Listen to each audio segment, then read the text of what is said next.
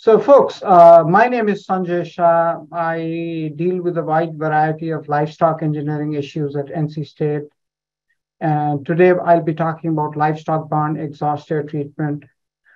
Since it's Friday, I'll try to wrap up as soon as I can. I'll try not to go over some of the topics that Dr. Sharara covered. So, uh, here's my outline. I'll be providing some background. I'll be talking a little bit about the EPA National Air Emissions Monitoring Study. Then I'll be talking about the exhaust air treatment that's used in the European Union countries. And then I'll wrap up by talking about current exhaust treatment options that might be feasible here in the US. So some background. If we talk about poultry and swine farm emissions, probably the most important gas is ammonia, and then you have several other odorous gases. Ammonia is environmentally very important. It impacts the environment. It contributes to haze by forming small particulate matter and also health. And if you talk about odor, it's a combination of ammonia, hydrogen sulfide, and several other odorous gases. In the case of poultry house odors, you don't have hydrogen sulfide, whereas in swine, you will have hydrogen sulfide, ammonia, and the other gases. So dust emissions generally are minor from livestock barns, except in some areas where they may have bigger impacts. But dust transports odorous gases as well as microbes. And just some interesting information, 1 cubic inch of dust will carry more odorous gases than 1 cubic inch of poultry house air. And if you want to reduce odor emissions, you should start out by reducing dust emissions. Talking some more about emission impacts, Dr. Sharara talked about all of the lawsuits that the pork industry has faced in North Carolina. They are all being settled.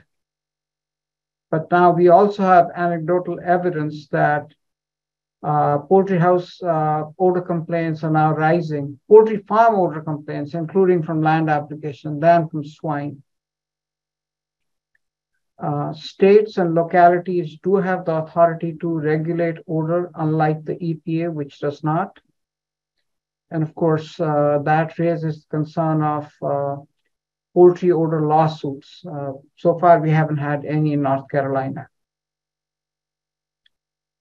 Let me talk about several different stages of pollution mitigation, 4 stages of pollution mitigation.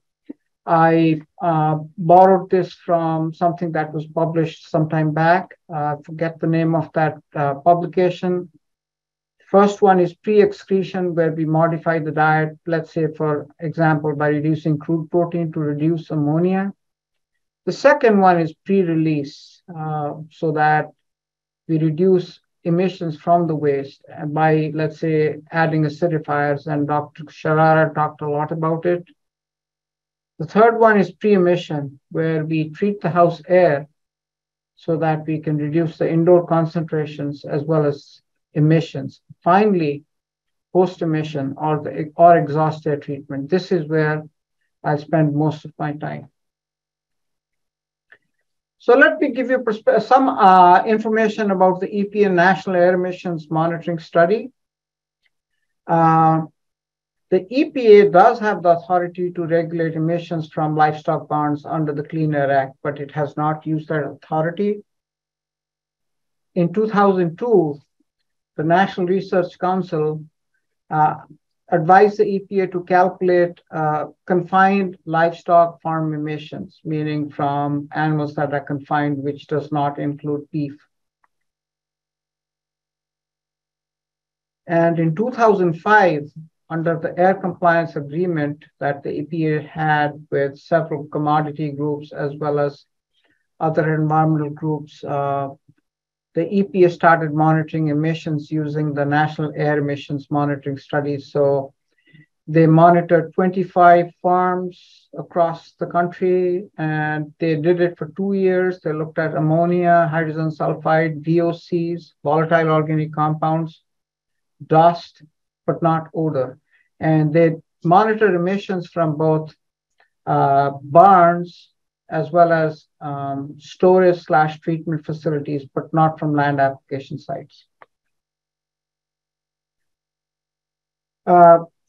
The EPA has since released all of the draft emissions model, for public comment. So these draft emission models will allow us to calculate emissions, let's say, per pound of bird on a daily basis or on an annual basis. Stakeholder comments are due by the middle of 2023, and by late 2022, the EPA hopes to release all of the finalized models that have addressed all of the stakeholder concerns and comments. Eventually, the EPA wants to develop a web-based tool that producers can use that will help them calculate emissions based on weather data that they will get directly from their zip code and the number and size of animals. So if you have a farm with, let's say, 4,000 pigs and you have a certain zip code, you enter all of that information, including the size of your pigs, and it spits out the total ammonia emitted per day basis or on a per year basis. We don't know what the EPA will do. If someone is in violation of the Clean Air Act, we'll have to see what happens. So if you want more information on the EPA names, then please go to this EPA website. You'll find more information in there. Let me talk about exhaust air treatment in the European Union. So the European Union has a new Common Agricultural Policy from 2023 to 2027, which incentivizes agricultural air quality in different ways. And so this facilitates application of exhaust air treatment in livestock barns to a greater extent.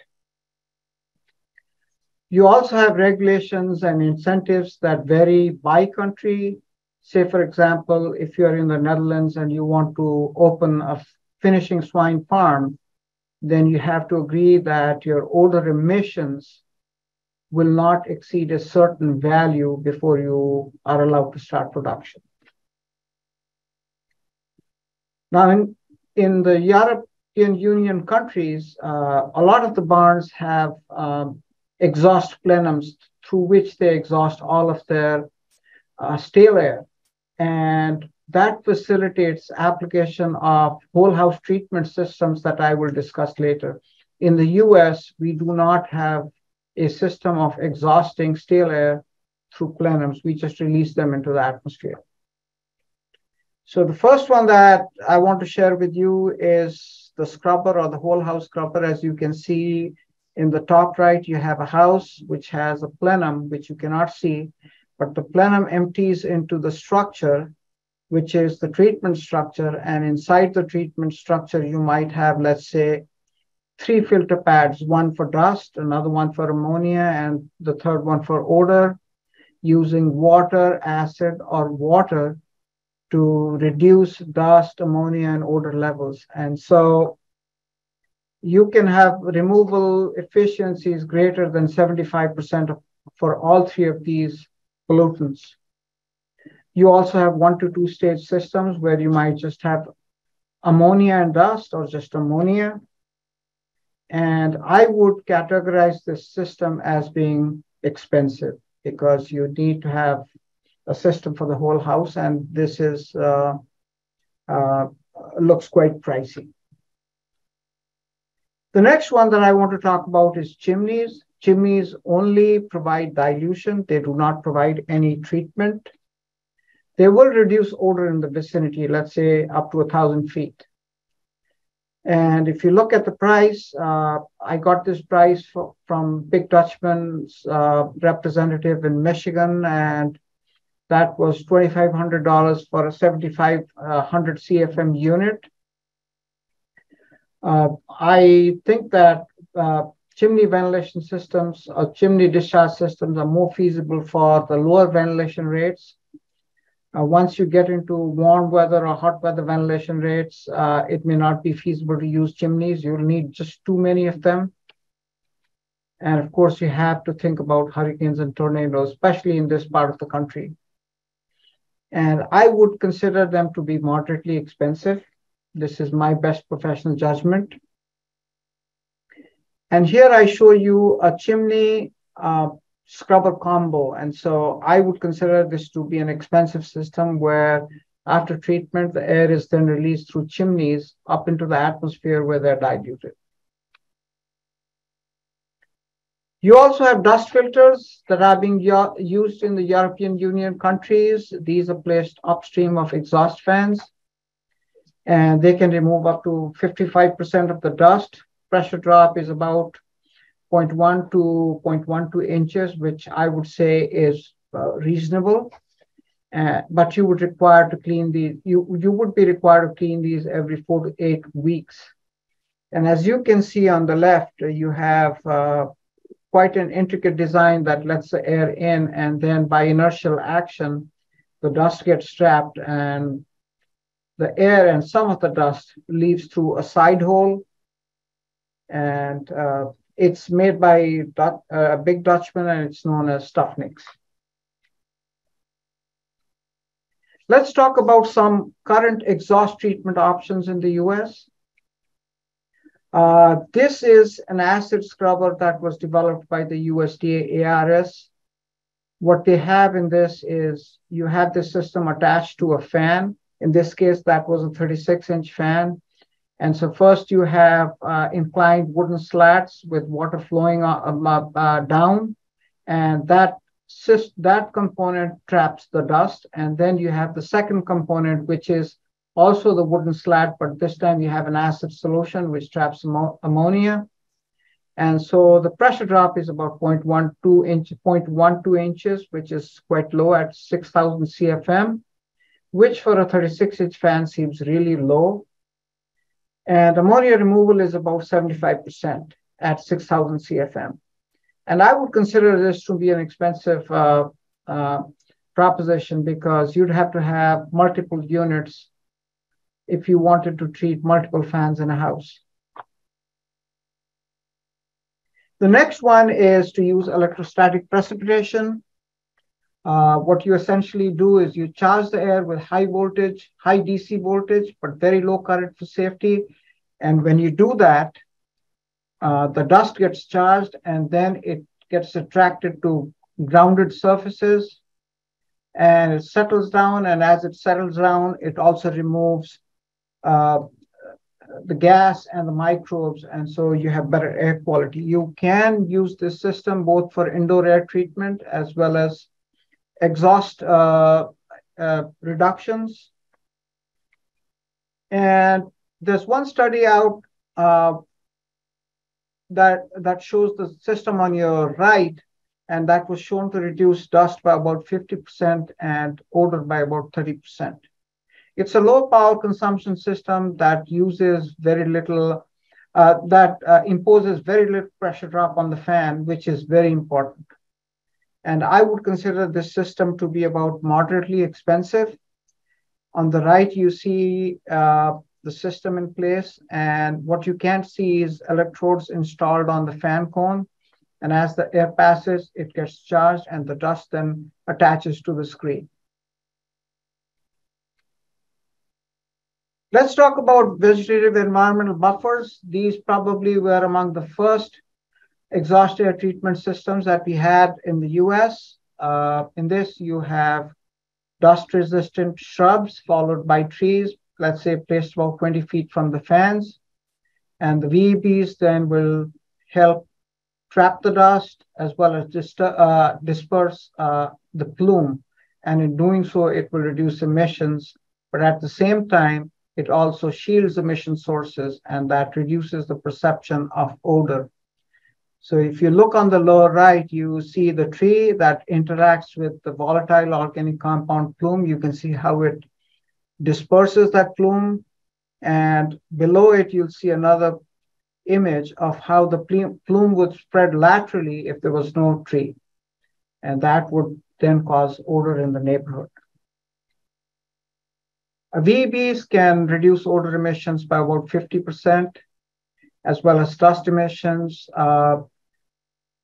Their performance will depend, and it varies widely based on environmental conditions. It has only minor impact on fan performance if you install it correctly, but you do require time for it to establish, and then it also requires maintenance.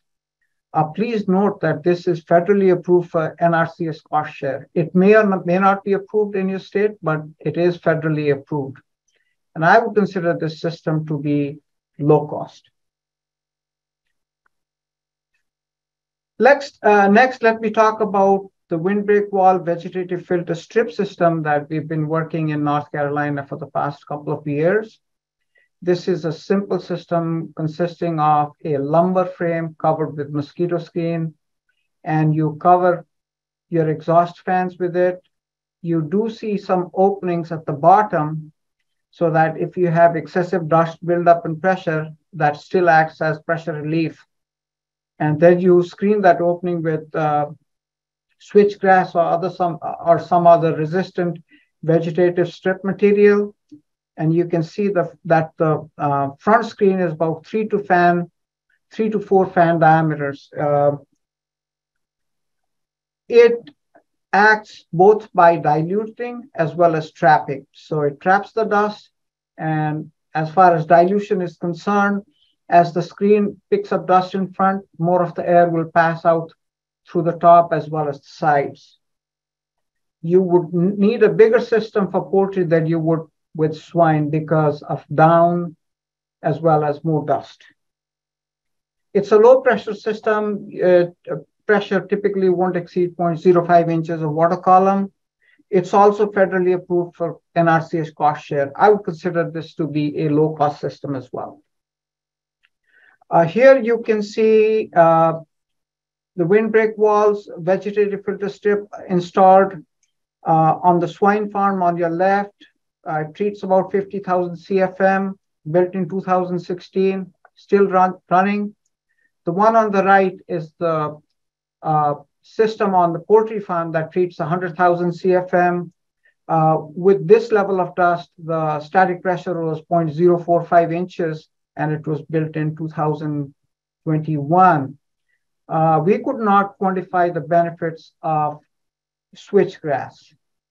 And truth be told, I could never get the switchgrass to survive on the poultry farm because it also got mowed down several times. But you do need to plant it annually. The swine system cleans readily with rainfall, and the poultry system requires a little bit of help.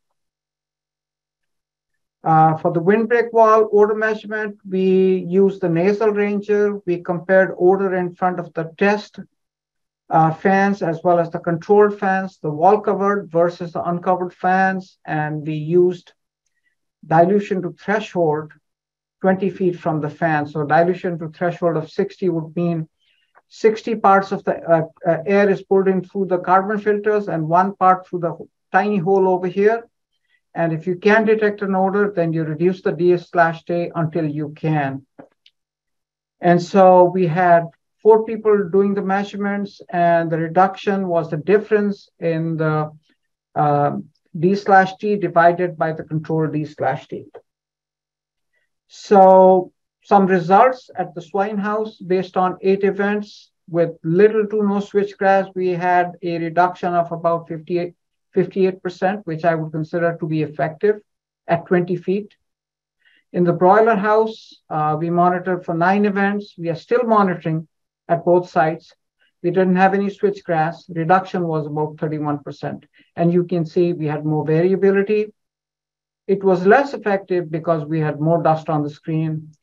And you have a strong odor sensation very close to the nasal ranger when you have wind blowing parallel to the houses. And typically that wouldn't be an odor problem. We also were able to demonstrate significant ammonia trapping. We placed ammonia in petri dishes 5, 10, 15, and 20 feet from the fans. For an hour, the 5, 10, and 15 feet petri dishes were inside the screens, and we also did it on the control fans. And as you can see in the figure over here, in the test petri dishes, in the 3 that were inside, we trapped much higher amounts of ammonia than we did outside, which tells us that we are trapping more ammonia. Only that this may be a short-term fix. We need a longer-term fix. We'll have to figure out what to do with all of the ammonia that we are trapping over there. Probably most of it is converting to nitrate. So we also have another broiler house start windbreak wall that we just installed on the 19th of this month. And you can see the modeling part. And as you can see, the air coming out of the fan attaches to the screen of the tarp and moves up and is diluted. But you also have all of this roughness as well as over here that causes the dust to settle out. The tarp is 3 fan diameters from the fan. And the system is 27 feet wide, 11 and a half foot wide, and treats 5 48-inch fans. The top 4 foot can lower under high winds. So it's held together in place with magnets. And we'll present results later. And finally, I'd like to close. Our producers should prepare for contingencies, both regulation as well as litigation.